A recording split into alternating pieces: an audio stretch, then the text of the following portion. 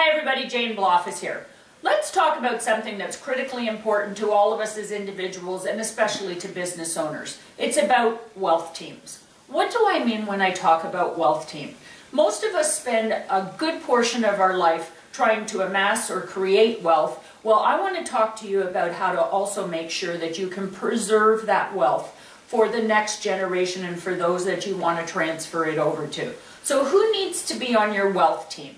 Well, you need a really good lawyer, you need a really good accountant, and you need a really good financial advisor. I'm not saying that you won't acquire other people along the way, but those three individuals play a major role and will continue to play a major role in helping you to create wealth and to preserve it. So as a wealth coach, when I'm talking to my business owners, I make sure that we have those three critical players on the team and that they all know each other and are prepared to work together. So we're going to delve into this a little bit deeper, and I'm going to talk to you some more over the coming tips, because these are three very critical players on your team to help you to grow, build, and have a successful business. Until we talk again, have a great day.